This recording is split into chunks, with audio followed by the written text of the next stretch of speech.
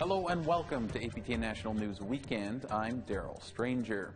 This week marked the federal leaders' debates in French and English. For the first time, APTN News had a journalist asking the federal leaders questions. Here's Brett Forrester with a breakdown of what happened in the English debate. The totem poles towering above the podiums were a subtle indication there'd be no avoiding Indigenous issues as 5 federal party leaders vying to lead the country faced off. You can't take a knee one day if you're going to take Indigenous kids to court the next. That's not leadership. Mr. Singh, that's you not going to make love things that line about taking Indigenous kids to court. It's actually not true. There were a few exchanges like this during an at times fiery contest. Liberal leader Justin Trudeau found himself on the defensive several times. And for the first time in the event's history, APTN was there to grill the leaders. Melissa Ridgen asked the incumbent Prime Minister why he deserves a third mandate. Canadians and Indigenous people are losing patience with the lack of results from all of this spending. So I guess the question is, why would they believe you a third term, that they would get results and you would be accountable for all that spending? In response, the Liberal leader stood by his record. When we came into office, there were 105 long-term boil water advisories. We lifted 109 of them, and for each of the ones that are remaining, we have a project lead, a project team, and an action plan, and we're going to lift those all. Ridgen asked the leaders about clean drinking water, treaty rights, dismantling the Indian Act, and responding to the national inquiry into missing and murdered Indigenous women and girls.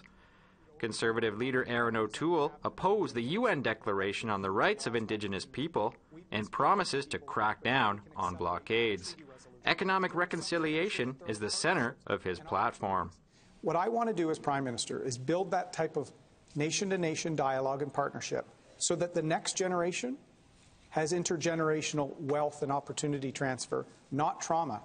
And building that trust will be core to me. The torrent of racist abuse nurses hurled at Joyce Echaquan as she lay dying in hospital prompted demands for reform. Bloc Québécois leader Yves-François Blanchet had this to say when asked about systemic racism in the province. I recognized the existence of systemic racism in June 2020. And then what happened? It became a political tool against Quebec. His comments got a strong rebuttal from Green Party leader Annamie Paul, who also targeted Trudeau. It seems all too often that reconciliation is treated like a buffet. You can opt in for this, pick this plate, but not the other one.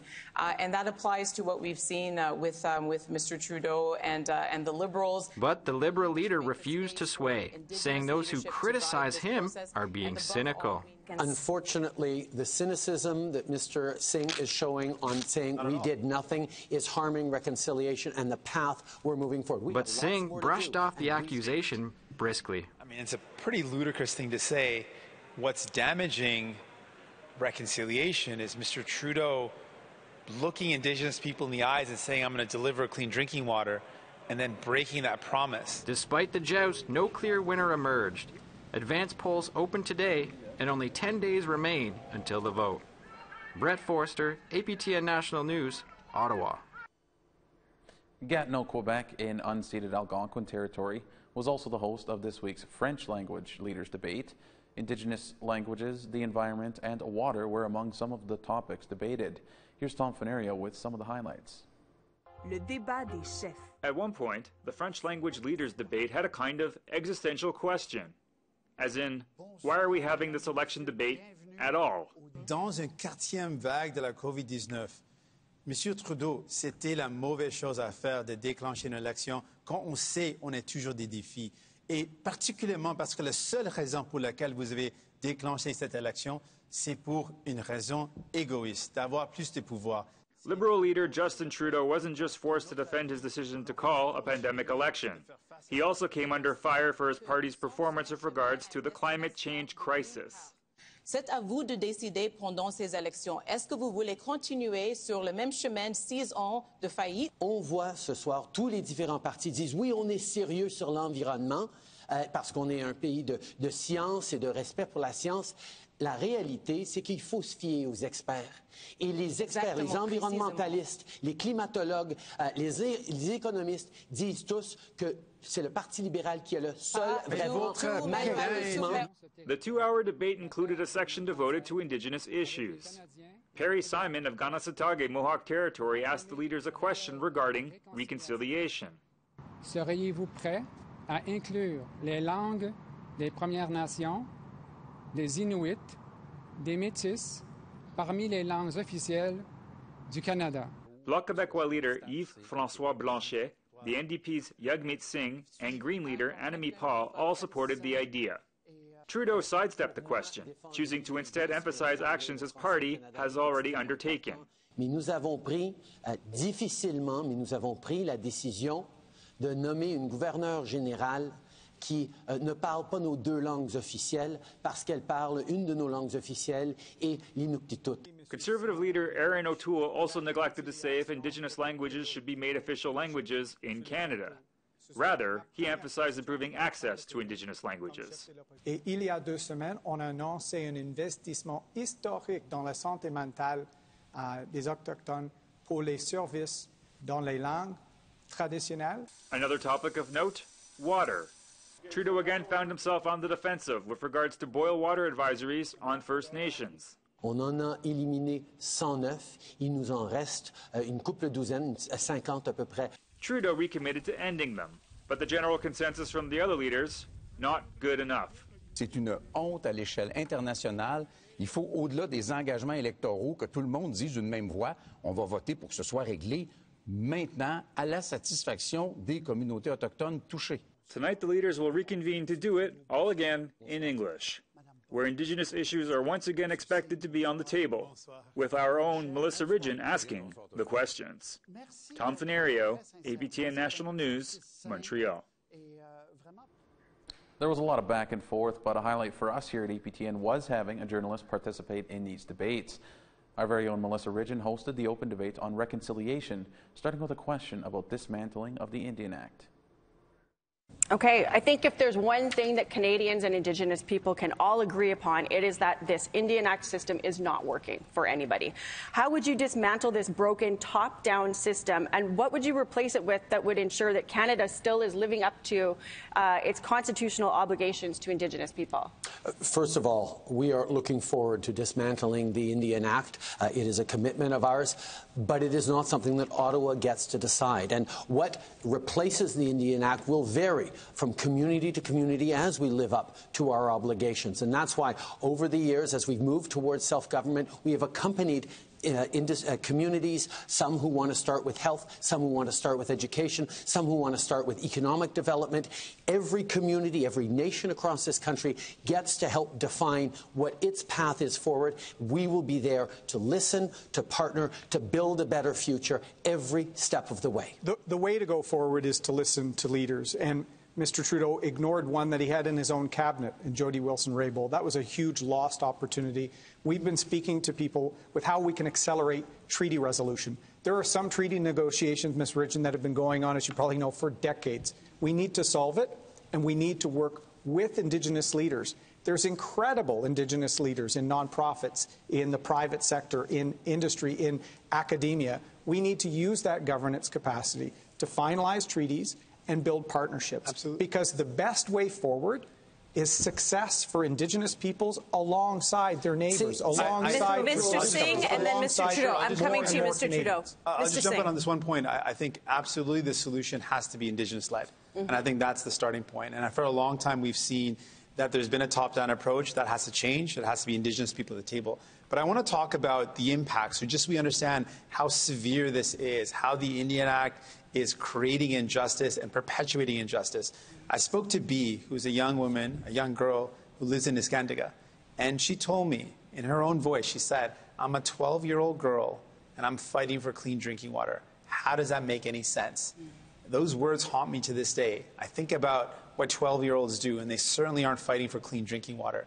That is a legacy. That is the impact of the Indian Act. I really just want to try to recenter our conversation on Indigenous peoples and what we are going to do to fulfill the many unfulfilled promises and commitments that have been made. And I would say, perhaps to pick up on what has been said, that it seems all too often that reconciliation is treated like a buffet. You can opt in for this, pick this plate, but not the other one. Climate change is also a huge issue this time around for voters. Moderator Shachi Kurl asked the leaders how they will create effective climate change policy when so many people still don't believe it exists. Here's part of that exchange. How can we achieve real progress when so many people are still debating the fundamentals? Mr. O'Toole, you begin. Climate change is a real threat not only to Canada and to the world. That's why we have to take a serious plan to tackle it. That's why, as I said, we put our plan out in April, because we had to restore some trust on this issue to make sure we can show Canadians we can get emissions down and get the economy working again. That is key. We have a plan to meet our Paris targets, but minimize the impact on jobs and investment. We're also going to make major investments in electric vehicles, in the hydrogen economy, small modular reactors. There is so much we can do to get our emissions down, but grow a strong economy, because without a strong economy, we can't tackle climate change. We can't tackle the issues of today. But the reality that Mr. O'Toole has never understood is you can't have a strong economy unless you tackle climate change. And you ask about how we're going to convince the quarter of Canadians who still don't think climate change is real. Well, Mr. O'Toole can't even convince his party that climate change is real, because they voted against that. Well, here's the thing. We just heard Mr. O'Toole and Mr. Trudeau argue about who's worse. And honestly, it's a tough question to answer. Let me tell you, you're not stuck with these two. Better is possible. We can invest in a clean economy. We can end fossil fuel subsidies. We can make sure we're creating clean transportation, and we can invest in provinces and territories to make sure they have the resources necessary to fight the climate crisis. I'm hopeful. I'm optimistic. I'm going to be a dad soon, and I want to make sure my child grows up into a future that has the same opportunities that I had, that has clean air, clean water, a clean place to live. I want to make sure that that's there. As far as I understand it, it is not a national or even less a regional issue. It is a planetary issue. And it has to be tackled by everybody at once. But I would be glad to give some of my precious time to Mr. O'Toole, because a week ago, a little more than that, he said in French that he did not want anymore to have a pipeline to go through Quebec. That was quite a statement. He said that in French, no more pipeline through Quebec. I want to hear that in English tonight. Please, please. Well, Mr. Hold on. This segment is... I'll take time. Quite frankly, this... We're not going to let that happen. This on the climate, this sort of approach is going to get us nowhere, and I mean but nowhere. It is, and the question was an excellent one. This is a global issue. This is a national issue. This is a nonpartisan issue, and we have got to be able to come together across party lines. I said that I was available for a debate just on the climate because it's that important, but we've invited many times all of the parties to join us in a joint cabinet, a cross-party cabinet, to deal with this the way that we dealt with the pandemic, together. People were so inspired to see these leaders come together in the early days of the pandemic. We have got to bring that same approach here. Let's come together. Manitoba's Métis heritage was on display at the English Leaders Debate, as our host Melissa Ridgen sat on the journalist panel for the federal English debate. Michelle Karlenzig has more on the Métis designs that Melissa was sporting.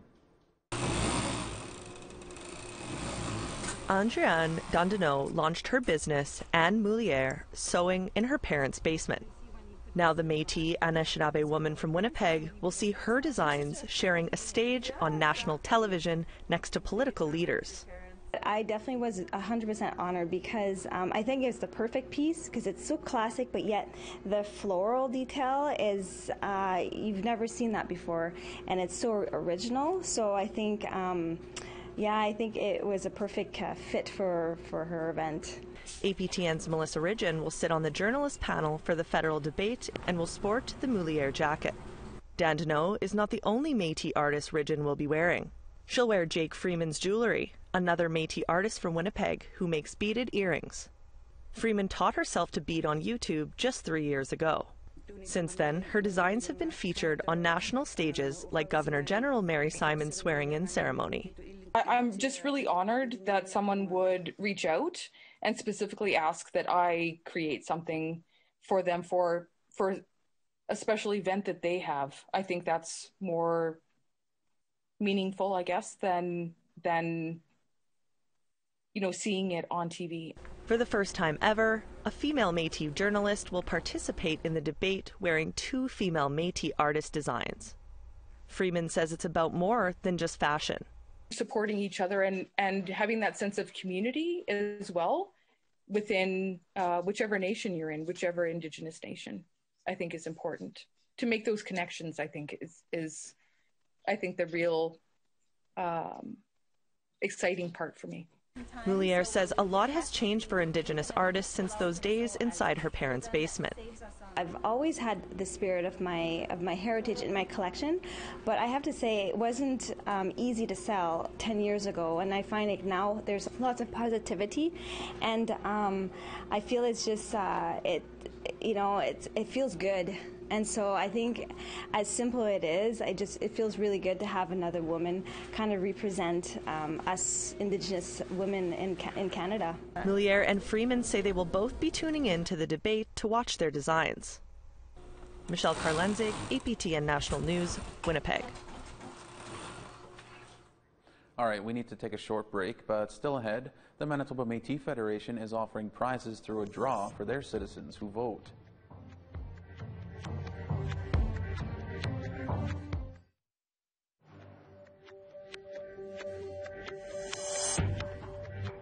The Manitoba Metis Federation wants all Indigenous people to get out and vote in this year's federal election, and they are giving their own citizens an incentive by offering a draw for a number of prizes if they vote. Here's that story. Manitoba Metis Federation citizens could find themselves driving a brand new car just for voting.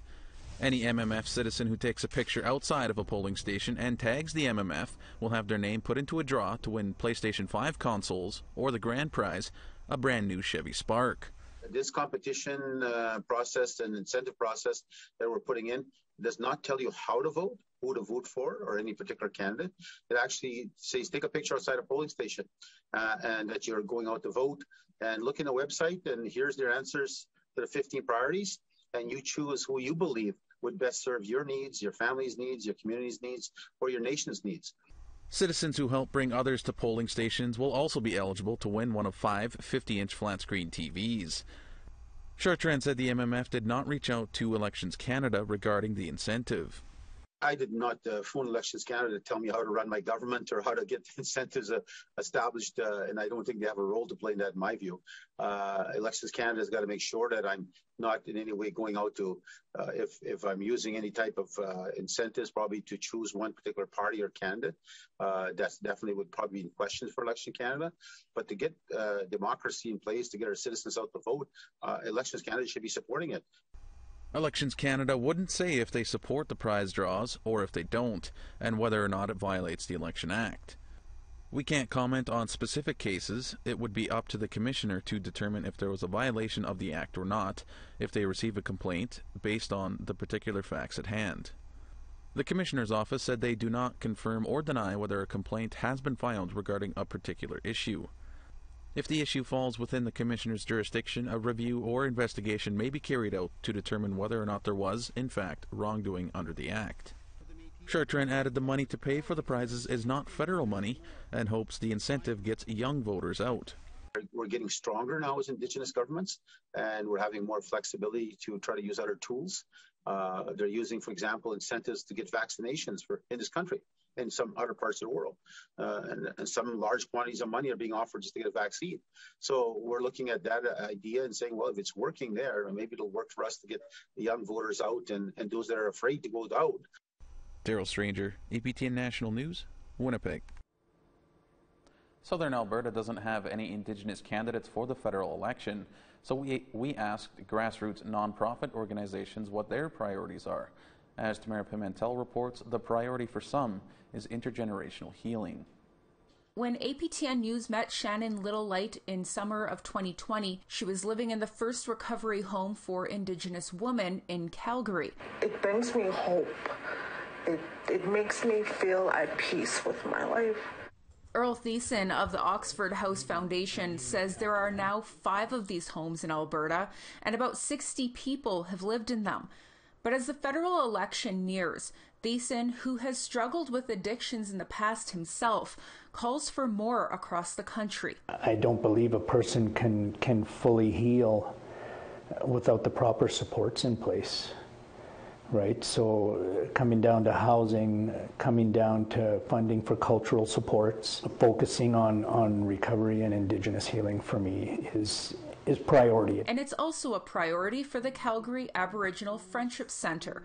Community outreach worker Krista White says issues like food insecurity are barriers for healing from intergenerational trauma, especially for the urban Indigenous population. Another, contributing factor would be inadequate housing and overcrowdedness. I would say maybe half the Indigenous population live off the reserve, across Canada. And Marilyn North Pagan. She's the first Blackfoot woman to run for city councillor in Calgary. She's involved in many nonprofit organizations like the Friendship Centre. For her, healing starts with education. We need to start with the education piece with the non-Indigenous community right now.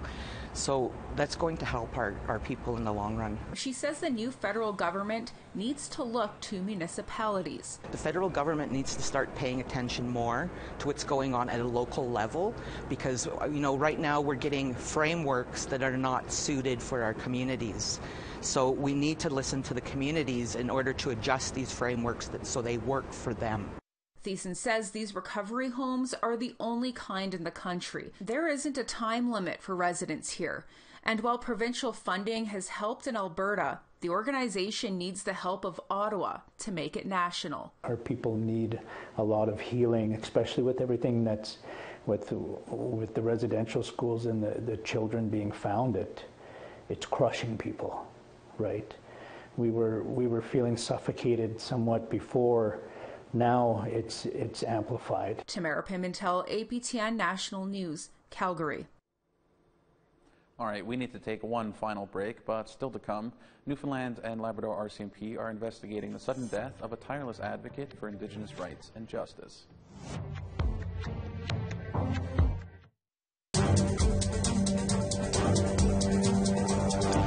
Welcome back.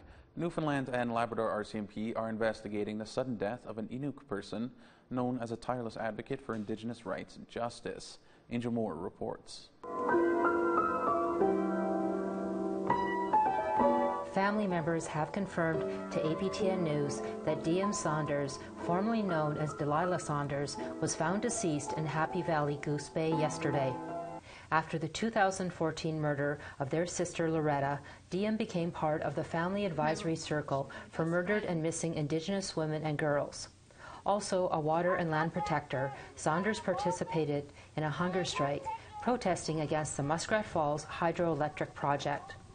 Saunders advocated for changing organ transplant policies after they were denied a liver transplant in 2017 after some personal struggles with addiction. Known to many people as an inspiration, DM will be greatly missed. Angel Moore, APTN National News, Jabukduk, also known as Halifax. Our condolences to the Saunders family. That's all we have for you on this weekend edition of APTN National News. I'm Daryl Stranger. Thank you for joining us. Have a great weekend.